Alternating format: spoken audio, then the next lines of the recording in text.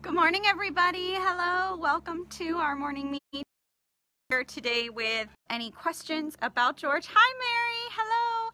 If you have any questions about George here, good morning, George. Hi. Please let us know, and we'll be happy to answer them for you. Good morning. He's really sweet. He is just a little shy. So I'm going to put him down and flip the camera, and we'll see if he gets a little more excited as we're walking around here. So we are, good morning. Hello.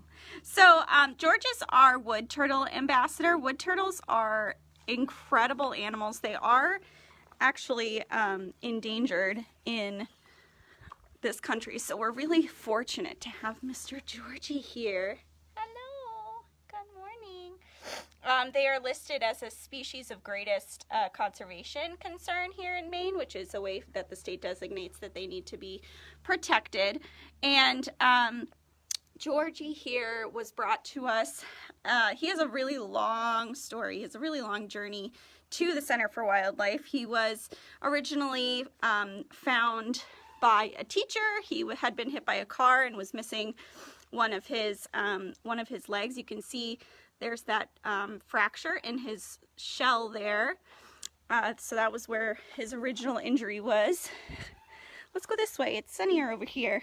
So you can see he has this fracture here. He is actually missing that leg. So he was brought to the teacher's school, and he was a classroom pet for a while. And these guys are an endangered species, a protected species, so it is not legal to keep them as pets in the state of Maine. So the state actually was a helpful partner in getting him to us. They had an interest in getting him rehabilitated because he is endangered.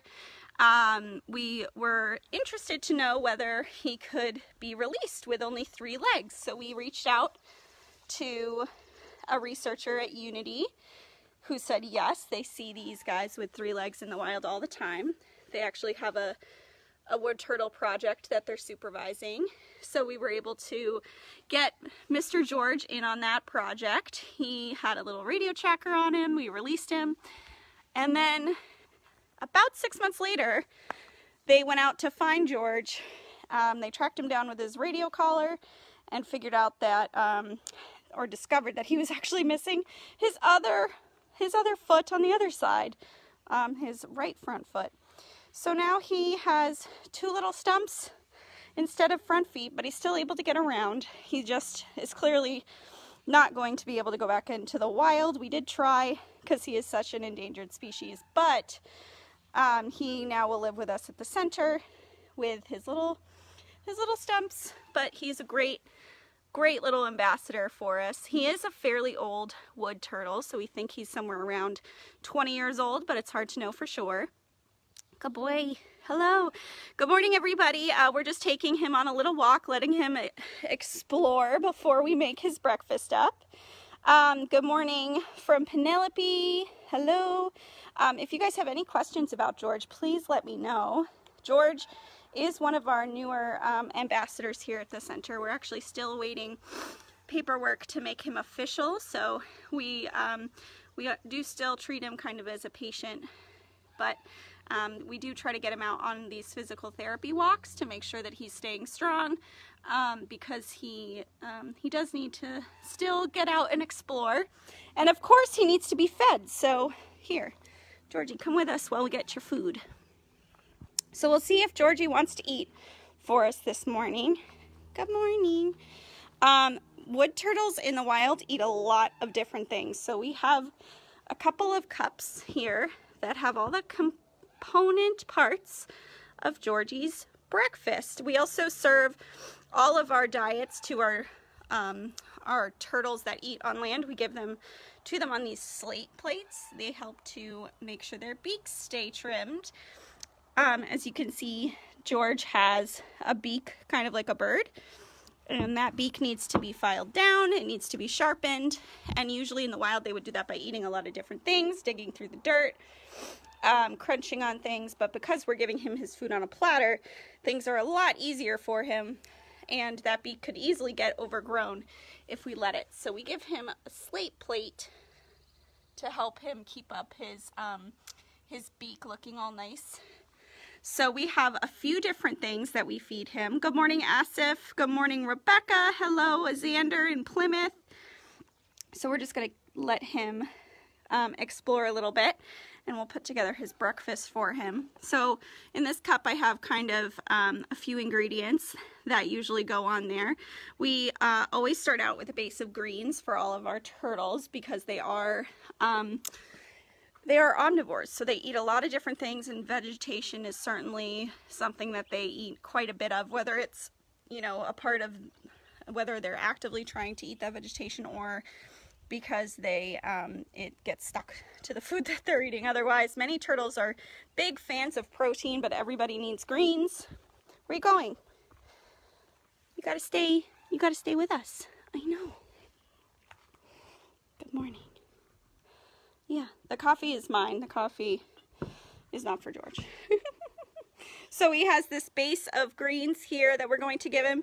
George really loves his fruits and his veggies. So we have a couple of different cups here with different things in them. So we have some shredded up carrot, all of the things that we give to our turtles. Thank you so much, Dan. That's so sweet for you to donate. We really appreciate it. It helps to buy all the groceries that go into making George's platters here. So the shredded carrot and the chopped up veggies are all meant to be the appropriate size for George's mouth. These guys don't have opposable thumbs. They can't hold things while they eat them. So we do have to make sure that their food is the right size for them, that they, they wouldn't choke on anything.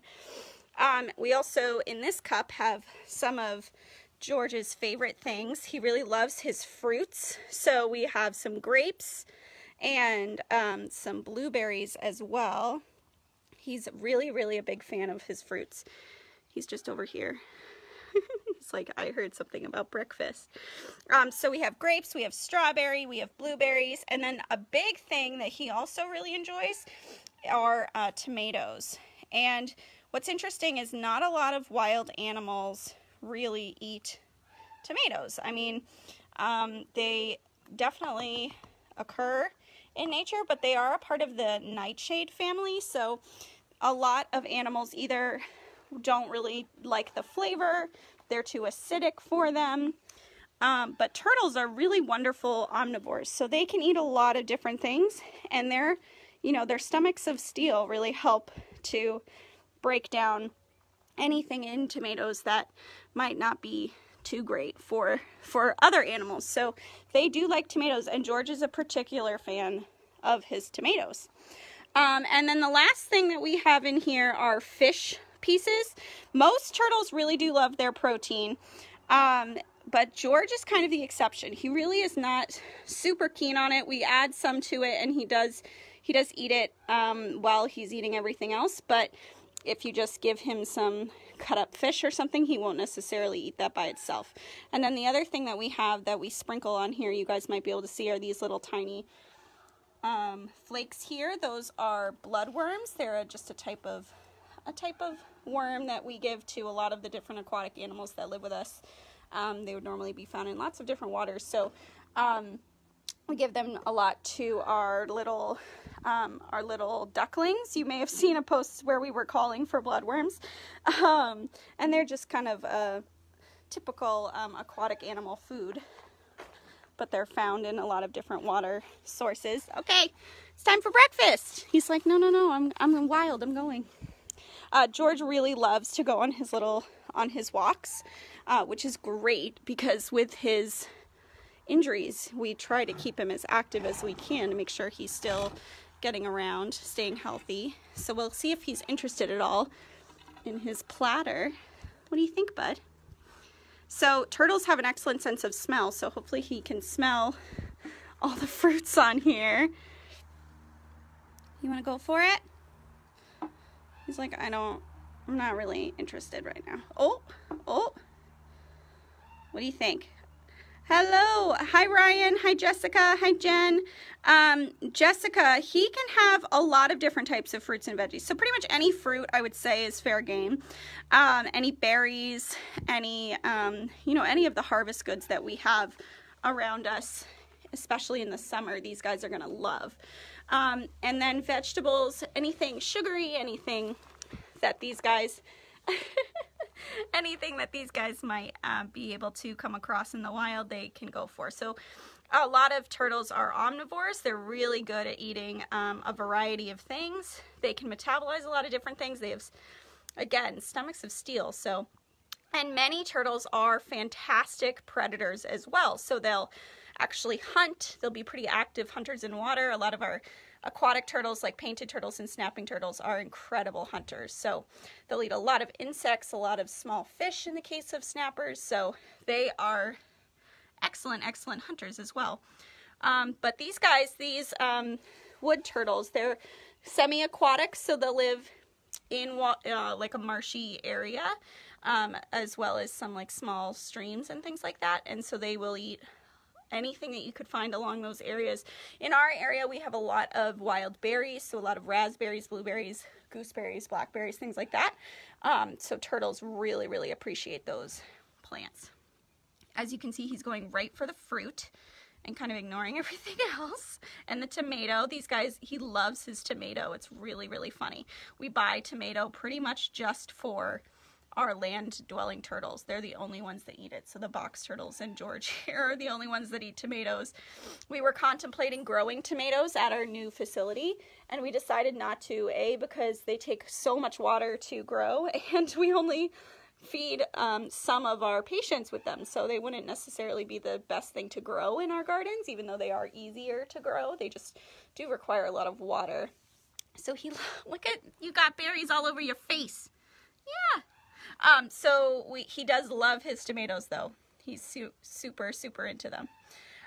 Jen, we suspect he is somewhere around 20 years old, although we are not certain. We had his age estimated by one of the biologists that ran the study that he was in. And, you know, it's always hard to guess with turtles. On some turtles like this species, you can estimate based on the number of rings that you see on the scutes on their shell. So the scutes are the little puzzle pieces of the shell, and they do grow outward from a central bone plate. So when they're born, they have the same number of scutes, and they grow outward to make the shell bigger as they get older.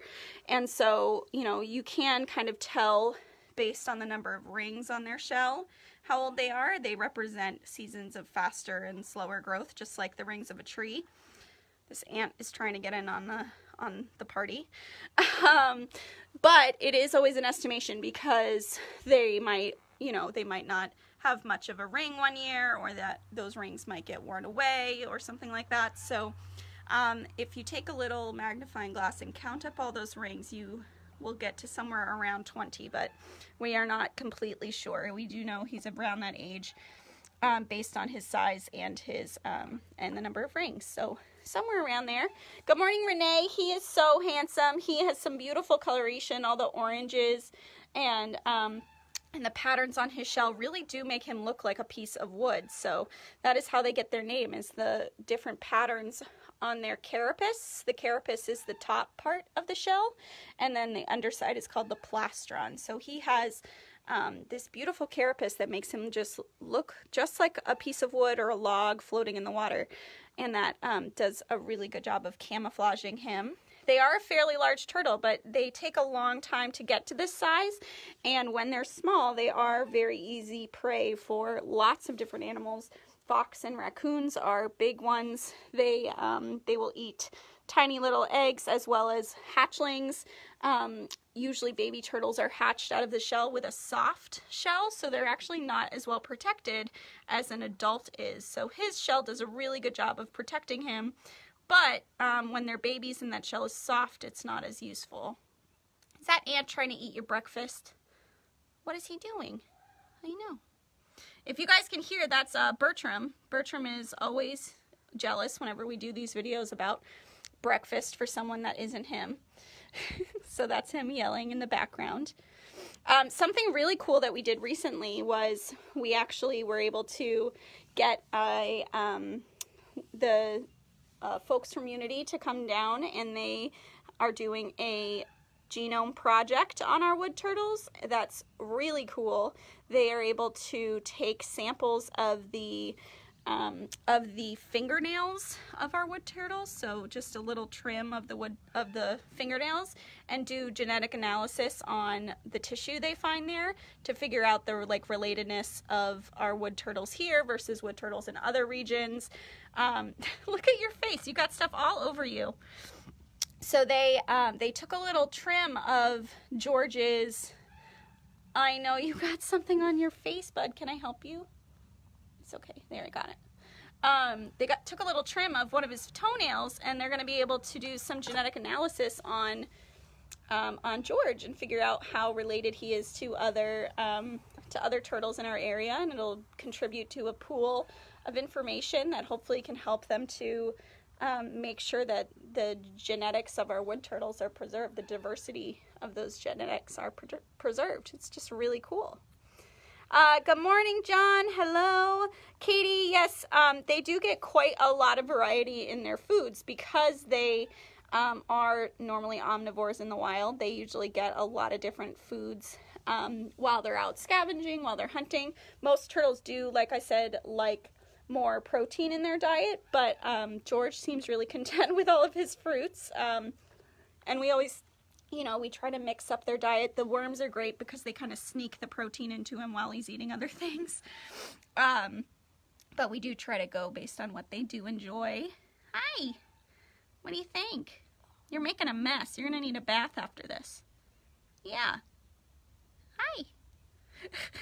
He's got a big mess on his face.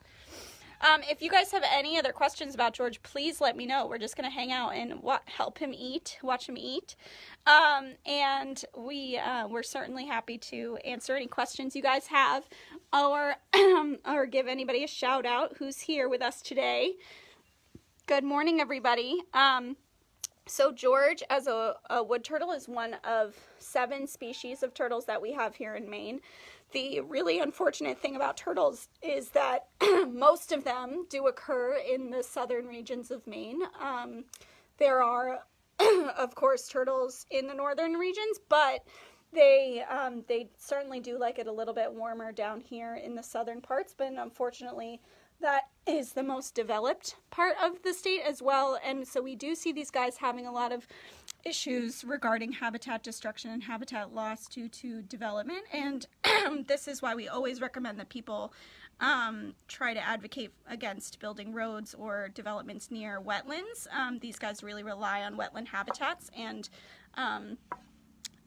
building or filling in those habitats makes it really hard for these guys to survive. Hello. Hi, and luckily we are in a beautiful area that is conserved. Mount A is a beautifully preserved wetland, but even Mount A it faces development pressure all the time, so we're always concerned with, there you go, there's more. Are you full? He's like, yeah, I'm done. That was nice, thank you.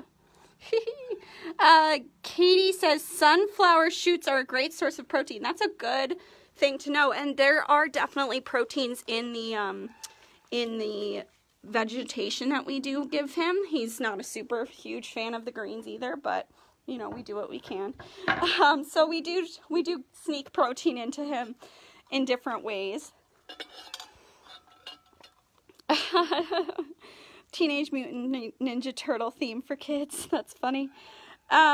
Michelle, George was initially hit by a car, we suspect, based on the fracture to his shell. I'm not sure if you guys can see that fracture to the right side for you guys of his shell.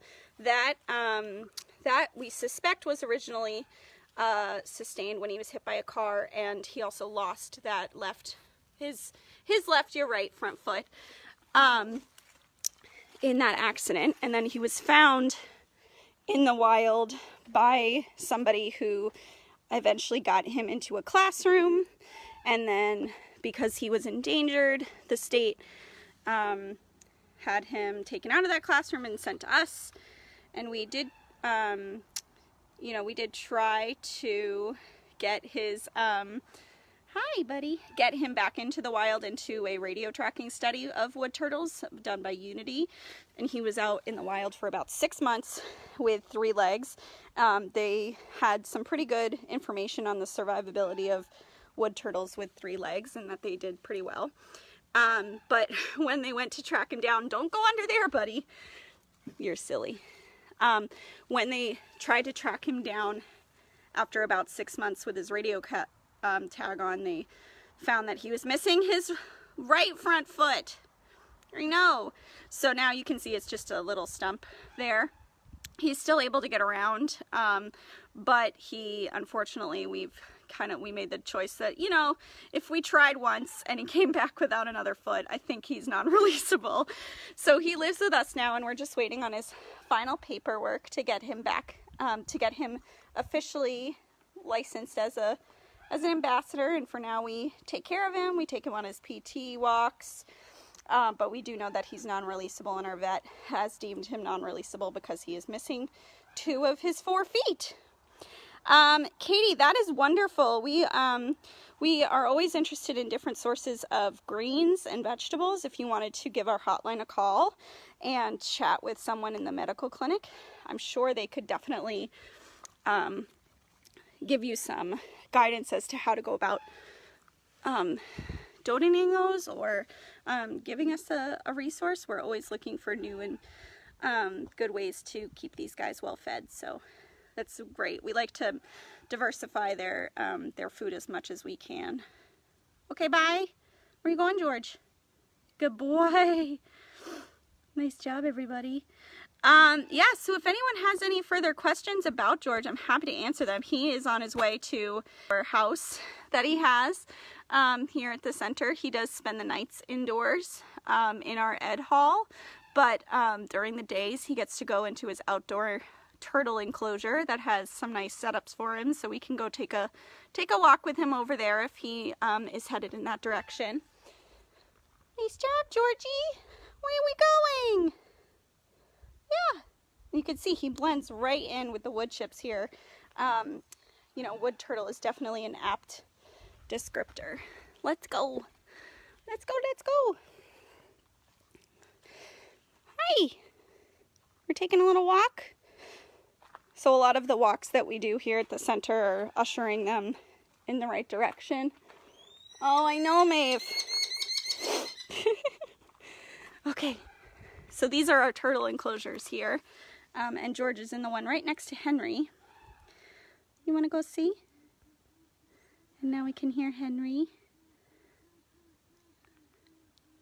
I know. Where are you going? Let's go see your enclosure, buddy. Let's go see your enclosure. You still have some grape on your face. Yeah, you do. He's like, I can walk myself. Nice job. Hi, Henry. So, because we were prepping George's salad, we weren't feeding our friends, and they're very upset about it. So this is George's house. This is his outdoor space. He has a couple of hides, some plants, some rocks. He really does love this outdoor space because it's a little bit more like what he's used to, a little bit more natural. So this is his outdoor space. I'm gonna go say hi to Henry. But if anyone has any other questions about George, I'm happy to answer them. We're happy to take a little walk. Let's put you in the sun, buddy. These guys do occupy a pretty large space, and they need to have lots of different areas for temperatures in their habitats. So they move a lot in response to temperature changes. They need places that are warm and are cool so that they can regulate their body temperature. They don't actually have the ability to do that themselves. So they will move around their habitat to try to do that instead. Good job, George. Thank you guys so much for watching. If you guys have any other questions, you can leave them in the comments and we'll try to get to them. But otherwise, we're gonna put George in his house and give him the rest of his breakfast and feed Henry and Maeve and everybody else because they're starving. Okay, Thank you, George. Thanks for hanging out with us. Hi, everybody. Oh, we got some more questions last minute. Loretta, they are not vegetarian. They actually do eat a lot of protein. They love insects and fish. And they are what we would call like an omnivore or a scavenger. But they do also eat live prey in the waters. They'll hunt little water insects, things like that. So they are more of an omnivore. Good morning, Naomi from Rhode Island. Hello. Sorry, we're just about to sign off, but thank you so much for tuning in. Thank you guys so much for joining us, and thank you for donating. We really appreciate all of your support, and we will see you again tomorrow. Kristen will be here. We'll see you tomorrow doing some fun exploration of some of the displays and things that we have. So thank you guys so much for joining us. This Phoebe on the post over here is like, hey, get out of my space. They're nesting on the little docent station here. Good morning, everybody. Thank you guys so much. Have a great day. We'll see you tomorrow. Bye.